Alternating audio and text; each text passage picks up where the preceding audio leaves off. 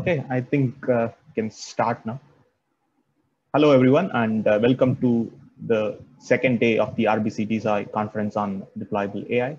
And today we have an interesting and exciting cast of speakers lined up, and I hope it will be a great session for all of you. And can you all hear me? Yes, sir. Yeah. Yes, sir. It's loud and clear. Oh. Yeah. Okay, so as a first talk, we have a talk by Professor Vineeth Balasubramaniam on explaining neural networks using a causal perspective. Professor Vineeth Balasubramaniam is an associate professor at the Department of CSE at IIT Hyderabad, and he currently is the HOD of the Artificial Intelligence Department at IITH. So his research interests include deep learning, machine learning, and computer vision, and his research has resulted in several top conference and journal publications, and he did his PhD in Arizona State on conformal predictions framework, and he has had several other achievements. His research is funded by several organizations, including DST, MIT, and all that. And we are extremely glad to have Professor Vineeth present this work on explaining neural networks and using a causal perspective. And with that, I'll hand over to Professor Vineeth. Thank you very much, Harish, for the very kind introduction. And thank you, Dr. Ravi and all the organizers for the invite to share our research in this event. I think it seems like a very nice event, and hopefully I'll be able to attend other talks too. Just please give me one moment. I'll just go full screen and just see.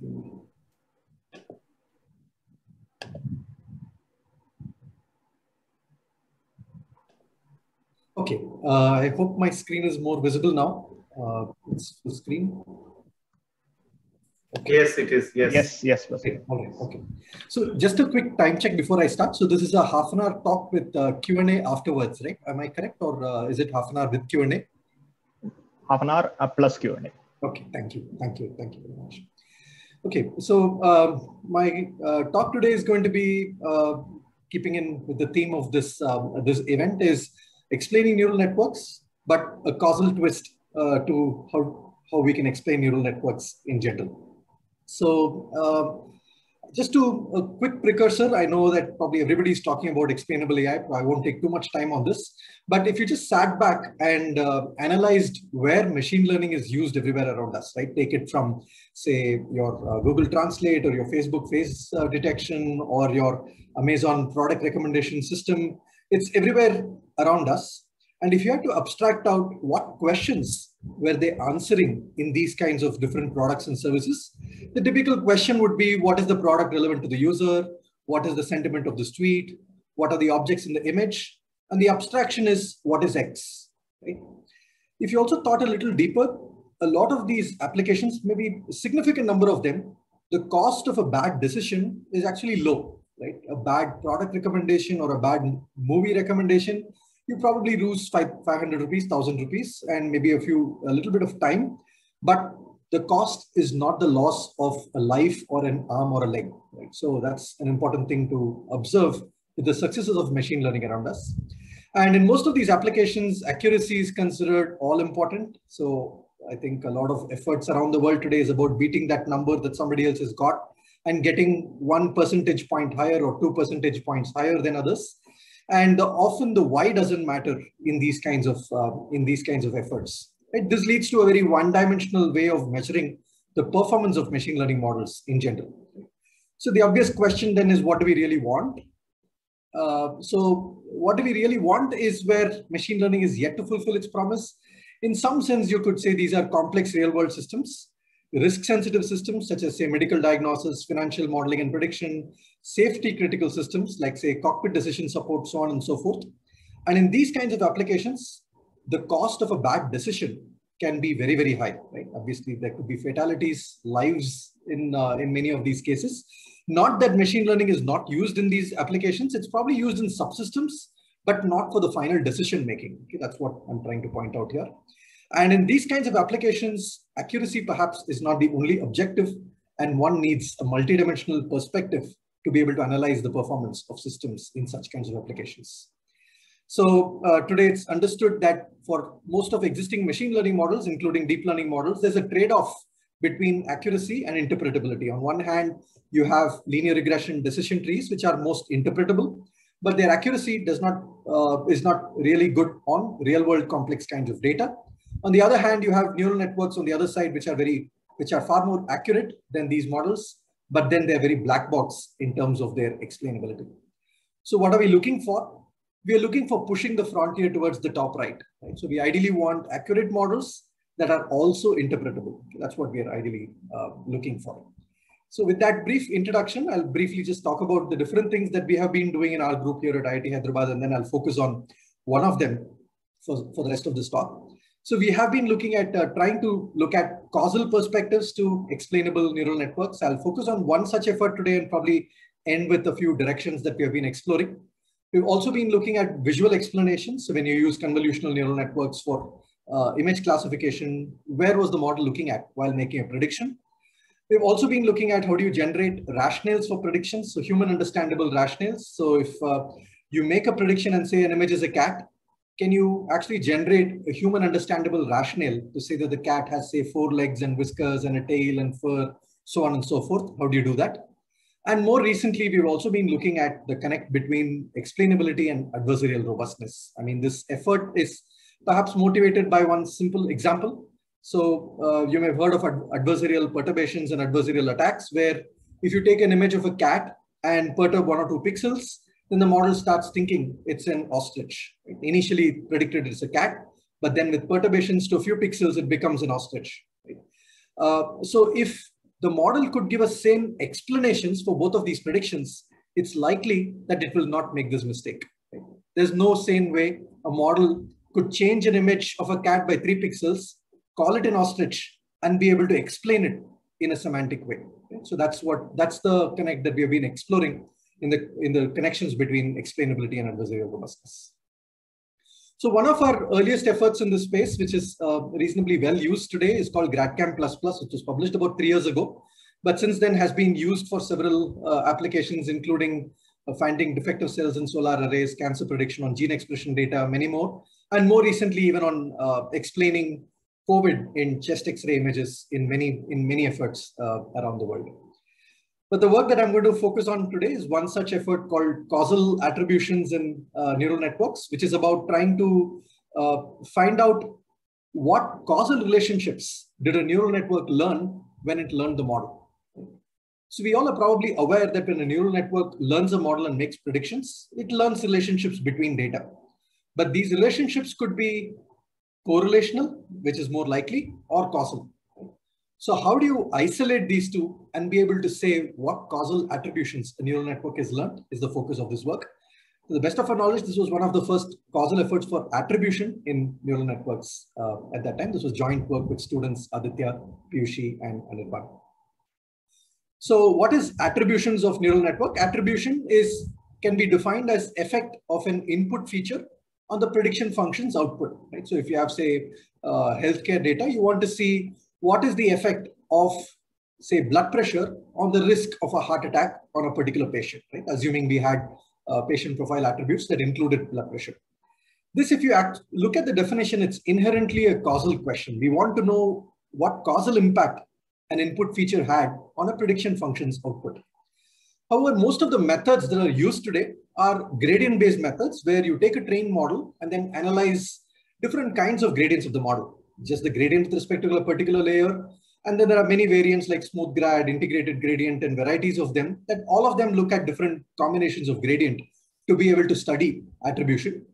But in this particular case, the question that's asked is how much would perturbing a particular input affect the output? This is not necessarily a causal analysis, as I'll probably try to explain over the next few slides. The other popular approach to use for explainability is use surrogate models, use some other machine learning model on top of a model and be able to explain. This again could result out of correlations in both these models. So both of them don't answer the causal question while explaining the neural network model. So the focus of this work was what are the causal attributions learned by a trained neural network model. And we assume one setting here, which is generally valid, which is that input dimensions are causally independent of each other. Maybe I'll talk towards the end if any of you are interested on how do you address the situation if this is not so. but they can be jointly caused by a latent confounder. That doesn't matter to us. As long as the input dimension is causally independent of each other, which should be fine. So if you've done PCA on your data and you've removed those correlations, you probably, that kind of a data may actually satisfy the setting that we're actually exploring. So we show how this method can be done with both feed-forward networks as well as recurrent neural networks, which can get a bit tricky because of their because of the relationships between the outputs and the inputs.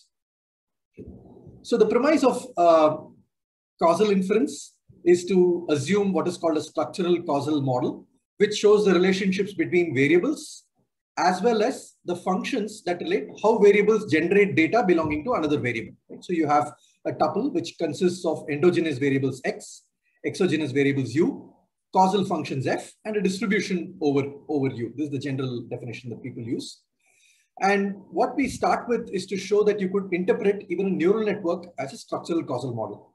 So one thing I want to state here is that the data as such is generated by a structural causal model, right? So the data that we see around us is generated through some principles of causal influence.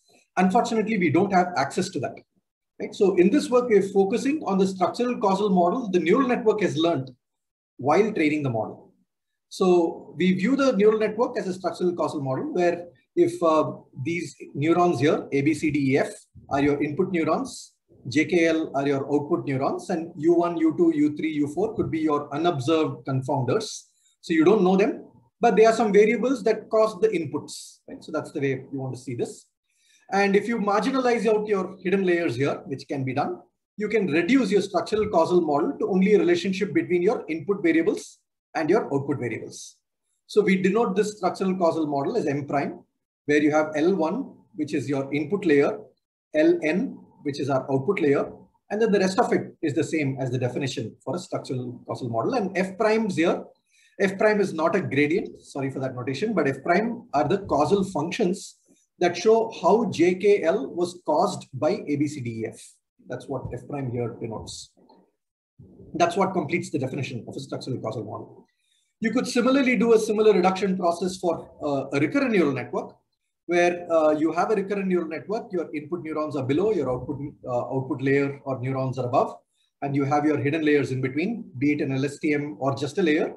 All of them are in between. You could once again marginalize over those layers and get a structural causal model that relates the input and the output. The key difference here from the MLP scenarios, there could be a connection from the output at a previous time step to the input at the next time step. So that is something that is different in an RNN than a simple MLP when you look at the structural causal model. So if you looked at existing methods that capture gradient-based attribution, you could view them as measuring what is called individual causal effect. Right? So individual causal effect in causality is measured as ICE, individual causal effect, is when you intervene on an attribute xi and set it to alpha, which means you're going to take one of your attributes and fix it to a value. You won't let it change. Anything else can change, but that cannot change. So you set your BP to 100, 200 by 120, and then you want to see now what's the causal effect of a certain variable on, say, the output that you're trying to measure, say the risk of heart attack. So that's given here by y, which is the output at xi is equal to alpha of input u minus y of u in some other general scenario, maybe when your BP was normal, 120 by 80, say, okay? So when you set alpha to ui plus epsilon, it becomes a gradient-based attribution method, right? Because you're perturbing that input ui by a small value epsilon, and you're trying to see what is the causal effect by changing it. So in some sense, gradient-based methods are measuring a quantity called the individual causal effect, but gradient-based methods are sensitive and they may not be able to give global attributions. That leads us to defining a quantity called the average causal effect, which is commonly used in causal literature, which is given as expectation of y, given for binary variables, it would be given as expectation of over y, of y, given that you intervene and set an attribute to 1, minus the expectation of the output variable, given that you intervene and set the attribute to 0. So which means if you take an attribute, set it to 0, set it to 1, see the output difference, take an expectation over a lot of data, and that gives you the average causal effect of that variable on the output. Continuous variables become a little bit more challenging, where the average causal effect is defined as expectation of y given you intervene and set xi is equal to alpha minus some baseline over xi. Right? So you must have some baseline. As I said, if you're measuring the causal effect of blood pressure on an output, you know your baseline value. Right? You know what it should be, and you can measure this on the right. But in all applications, you may not have such a baseline. So the way we go about doing it is to simply say we're going to take an expectation over xi of this first term here. So you compute the expectation over y and then compute that over all possible values of xi. And that's what we define as the baseline in this work. Of course, you could replace this baseline with any other baseline if you knew it for a particular domain. So the first term here in the average causal effect is what is called as an interventional expectation, because you're intervening and then computing the expectation, which is difficult to do because you have to now allow all other variables to vary over all possible values and measure the values of y. That becomes difficult to compute. So in fact, this is how the interventional expectation is formally defined, and that's something that becomes non-trivial to compute. So to be able to compute that, we begin with a few definitions. So y we define is the output of the neural network. Remember, f prime is not a gradient, it's just the causal function of the input variables. Mu j is the mean of each of your input attributes. So mu j is the interventional mean of xj, given that you intervene on xi and set it to alpha. Mu is a vector composed of all the mu j's. So that's how we define these quantities. Given these quantities, we compute a Taylor series expansion, which is f, again, prime is just a function, not a gradient, of L1, which is your input layer. We take a Taylor series expansion around mu. So you have the standard second order Taylor series expansion. If you now take an expectation over this Taylor series expansion, the second term would go away because the expectation over L1 will become mu. Mu is the mean the way we took it. So the second term would go away. And then you'll be left with this particular expression here after taking an expectation over the Taylor series expansion. This is what we have here. So this is what we ideally have to compute to get that interventional expectation in that first quantity of the average causal effect. So now what we use is the assumption that we had in the beginning, that each of the inputs are causally independent of each other, which means each intervened input neuron is deseparated from other input neurons, which means probability of xj given do of xi is equal to alpha is probability of xj itself, right? Because they are deseparated. Okay, so you're not, this distribution is the observational distribution and the interventional distribution are going to remain the same in this particular context. So what does that mean? That gives us something interesting because it now tells us that the interventional means and covariances of the non-intervened neurons are the same as observational means and covariances, which can be pre-computed. Even before you're training your model, you have your data with you. You can compute all of these observational means and variances for each of these variables and keep it with you. Right? Once you do that offline, you can straight away plug those values in this formulation. And for the neuron that you intervene on, when I say neuron, I mean one of those input neurons. Remember, what we are trying to do is intervene on each of your input features or input neurons. And we're trying to see what's the effect on the output. Okay? What's the causal effect on the output is what we're trying to study. So for the intervened neuron itself, expectation of I given do of xi is equal to alpha will be alpha. Covariance of xi xj given do xi of alpha will be equal to 0, right? Because remember they are independent. So this allows us to compute the average causal effect, which is given by the interventional expectation minus the baseline. The baseline, if you knew it from some domain knowledge, you can plug it in here, or we simply use the expectation over these interventional expectations. And to be able to compute some of these values, we also use something called causal regressors, which allows us to plug in a few different alpha values. We learn some Bayesian, we use Bayesian regression to learn some regressors there. And we plug that in to be able to predict the causal effect for other interventions, for other values of interventions. Okay, that's the way we go about computing all of this. Then if this was the case for MLPs, how do you do it for RNNs? I think we all know that RNNs can have different kinds of architectures. So if you had an RNN architecture where you did not have an output at each time step, you had an output only in the last time step, you can exactly do what we did. Right? Everything what we did so far can be directly used because no output feeds into any input, will be perfectly fine. However, if you have an output at each time step, then some of these computational simplifications cannot be done, and you actually have to do the interventional expectation completely. I mean, it would be a computationally intensive problem, but that's the only way to handle that kind of a scenario. One last question here is, in the computation of our average causal effect, you would notice that there is actually a Hessian term, right? So because there was a second order Taylor series expansion, there's actually a Hessian term in the second term there. How do you compute that for a deep neural network becomes a problem again, right? So we all know that computing Hessians for a neural network is pretty tricky. So what we do is we show that by playing around with some linear algebra, this quantity that we are looking for, instead of computing the Hessian alone, we can compute the Hessian vector product, which is typically called Hessian free computing. And we show that we can do that using 3 forward passes on the neural network without doing much more. So that's how we simplify the computation of the average causal effect using these different methods. So let me show you a few results, and then I'll stop and I'll be happy to take questions. This was an initial experiment that we did on the popular iris dataset, where we take each of these graphs here is one particular class. In this case, it's iris setosa, iris versicolor, and iris virginica. These are 3 different classes. For each of these classes, for each of the attributes, sepal length, sepal width, petal length, and petal width, we intervene on different values and see what is the average causal effect on predicting this particular outcome for the data point.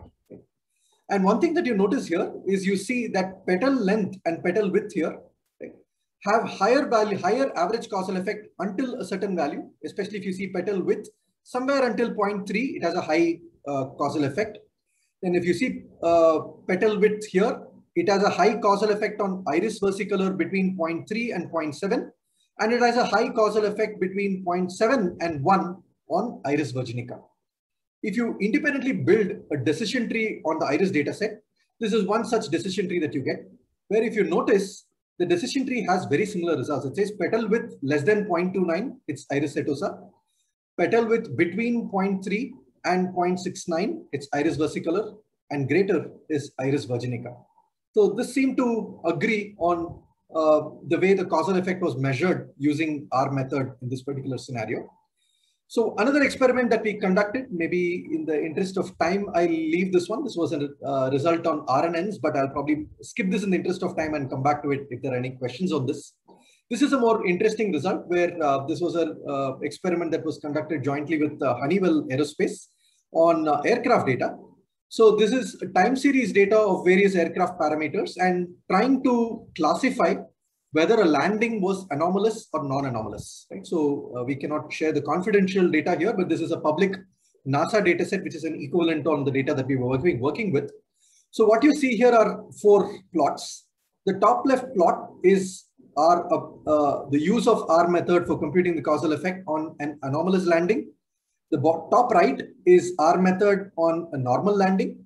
The bottom graphs are the use of integrated gradients for anomalous landing and integrated gradients for a normal landing. If you see the bottom row, integrated gradient almost makes no distinction between an anomalous landing and a normal landing. While the first thing that you see here is that there's a significant difference between the plots for an anomalous landing and a normal landing.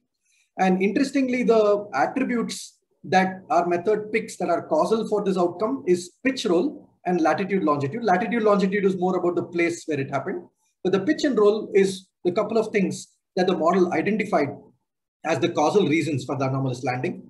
And it happens that for this particular flight, the corresponding FDR report said due to slippery runway, the pilot could not apply timely brakes, resulting in a steep acceleration in the airplane post touchdown.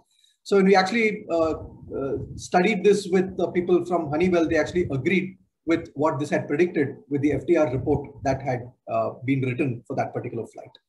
That's the practical use case.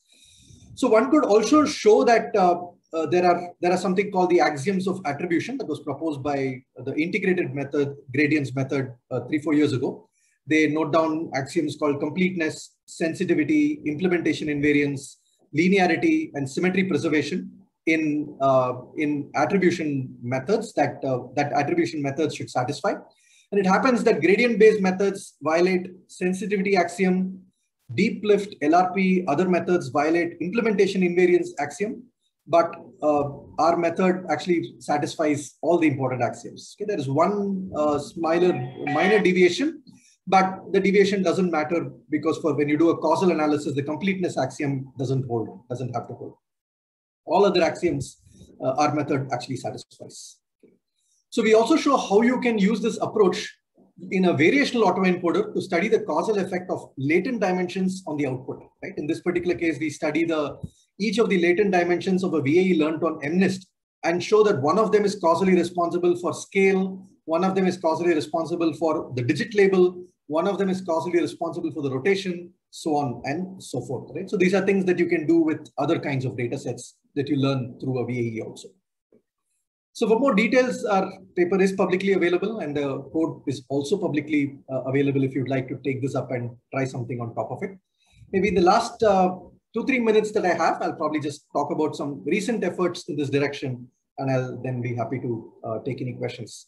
So a few other things that we have been doing in this is, let me first talk about what you see on the right-hand side here. Is so far in what I spoke about, I said you take a trained neural network model, and then we try to see what causal relationships the trained neural network has learned between inputs and outputs. So because that could help us understand what the neural network is really using to make a judgment. Right? So now you could ask the counter question to say, if I already had some domain information, I know that probably a particular attribute causes an outcome. How do I ensure that the neural network respects this while learning? Because a neural network can learn just from correlations and be able to do well on accuracy also, right? So then how do you ensure that causal relationships that you've learned is maintained in a neural network is something that we've been looking at. So we have developed a method called causal regularization. Hopefully it will be on archive sometime soon, maybe in the next week or so. So where we've been looking at if you knew causal domain priors, this could be even say fairness priors. You want a particular attribute to have zero causal effect on the outcome. Maybe you want gender to have zero causal effect on the outcome. Right? How do you ensure that your model bakes it in during training itself? It need not be just zero causal effect. Suppose I know that my model has to have a certain monotonic causal effect on the outcome. How do I ensure that? It should have a U-shaped causal effect. How do you ensure that? It could have a J-shaped causal effect.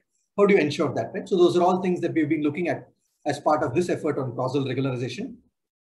One of the challenges with this entire space of getting a causal perspective to explainability or even explainability in general is how do you validate? Right? So unfortunately, data sets today are XY tuples, but in explainable AI, we are asking for X, Y, Y hat. Right? We are asking, given data X, give me a prediction Y, also give me an explanation Y hat. Right? So unfortunately, data sets and what we want as output from the models don't match in this particular scenario, right? So we probably need data sets with explanations built in to be able to study all of this and be able to evaluate in an objective way. So one small effort from our direction in this space has been an image data set for causal analysis in disentangled representations. This data set is called Candle. We hope to release it sometime soon, where we have objects that are controlled by different attributes but placed in real world scenes. So we can control several things like light angle, object position, scene, size, color, angle, so on and so forth. So we know how the object is rendered, but the background becomes a confounder and is a latent confounder and can be real world scenes. So this work recently won the Best Paper Award at the workshop on causality in vision at CVPR 2021. Okay. So I'll probably stop here. I think, yeah, I was probably right on time. I'll be happy to take questions and thank you for your patient listening.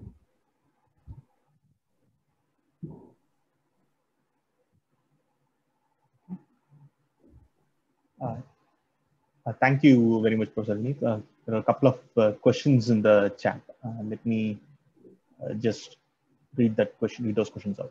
So the first question on essentially the causality of causality of the variable y, or is it the causality of the prediction of the neural network, right? Because the neural network is just a function which takes an input and gives an output. There is no causality as is for the y hat, that prediction that is made.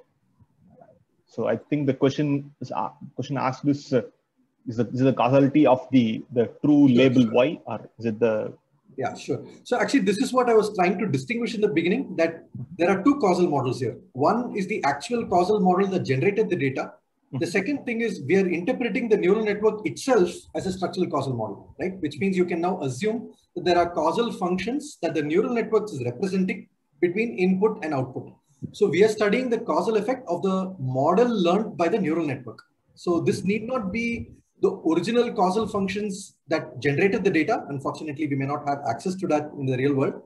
But what we're trying to do is you have a trained neural network. This is a post hoc analysis, by the way. This is not anti hoc. The later part of the work that I spoke, the last slide that I had is actually an anti hoc effort. So this is after taking a trained neural network model. You want to understand what causal effects between input and output that model has learned, right? Between every input variable and its output variable. Did I make sense? Did I? So what prevents you from just changing that particular out? For example, in the iris dataset, why don't we just change that particular petal width attribute and just run it through the neural network again and test that instead? So that would exactly be gradient-based method, because that's a perturbation method where you just change xi, you make it to xi plus epsilon and see the output. So that's a typical, which exactly is an example of individual causal effect. I think the way causal analysis works is if you perturb an attribute, you have to marginalize over all other attributes to know the causal effect of that variable on the output. That's the key difference between a gradient-based approach and a causal approach. But that also becomes computationally problematic because you have to marginalize over all values of all other variables. So that's the challenge. Harish, yes. Yeah, sure. Go ahead. So one question is, so you're saying you're doing this post hoc analysis on the trained model, right? So is the causal model there even identifiable? I mean, can't you have potentially multiple causal models which can be got from the same network? Sure, that's a good point. I mean, generally these things are not identifiable, but once again, we are not comparing this with the original data causal model. We are now assuming that the neural network, again, probably this is often the confusion, to be very honest. I think we are now looking at the neural network as a structural causal model and extracting the average causal effect. So this may not have anything to do with the actual structural causal model that was generating the data. That's almost completely separate in this particular context. And we are taking, also to clarify, we are taking a trained neural network, which means everything is static now. There's nothing that's changing. The weights are not changing anymore. It's fixed. It's a trained neural network model of which we are only studying the causal effect of input on output. Did that make sense? Yes, it did. Thanks. For example, in the case where if the neural network actually happened to, let's say, learn a linear model, just that it is hiding behind several hidden layers, then it would exactly match the gradient. Exactly. Yeah, exactly. Yes. Yeah. So a couple of other questions. So one question asked on explaining that X, Y, Y hat of the new training data format that you wish we had right now. Can you explain that? Sure. No, I was just generally talking because I think the entire, I mean, I feel the entire foundations of machine learning today are based on, at least supervised learning, is based on defining data in terms of XY tuples, right? So that's how we define the entire formalisms in machine learning today. But then when we talk about explainable AI, we are giving an input X, but now we are expecting an output Y and some meta information called explanation called Y hat. Right? So that explanation could be highlighting the pixels in an image, highlighting the syllables in a document. It could be anything, right? It could be any of those. We're asking for some extra information beyond just the prediction, which is what we want to. But then it's now a mismatch, right? So the data we are feeding is XY tuples, but then the output we want when we talk about explainable machine learning is XY, Y hat now, right? So which means unless we have data sets that contain this information, it's going to be very difficult to objectively evaluate. So the only way to, until we have those kinds of established data sets is for subjective evaluation, right? So which already limits how much you can do. I think this also leads to a philosophical discussion whether explainability can be objectively evaluated at all, because how somebody sees a cat could be very, very different. Somebody could see the whiskers and call it a cat. Somebody could see fur and call it a cat. So I think it also, I think that space is very gray, very, very difficult to address, I think.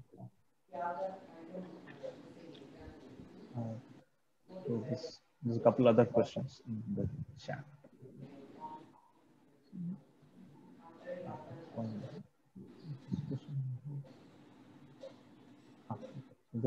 Okay, so this is just a misunderstanding, I think. So this one question asked how do you find the maximum accuracy and so on, but the training is done, right? So you're setting the train model, and you're just analyzing the effect of the different attributes on the predict that the model has on the prediction. I mean, exactly. But I think that's an interesting question for one dimension.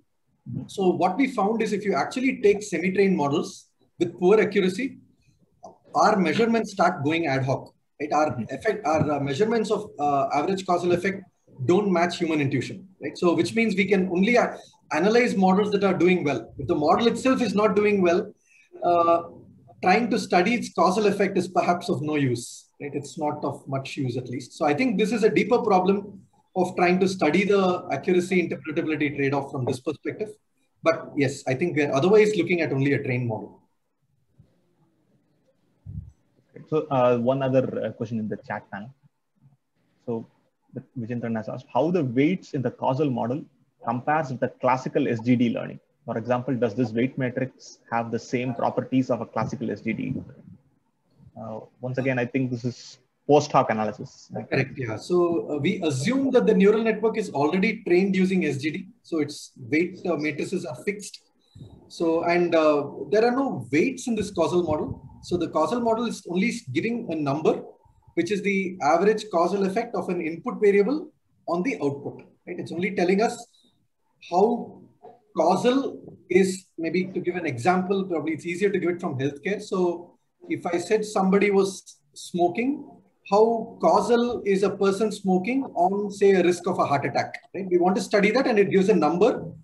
And the number is what the neural network thinks is causal for that particular relationship. Right? So that's probably, I hope that articulation helps.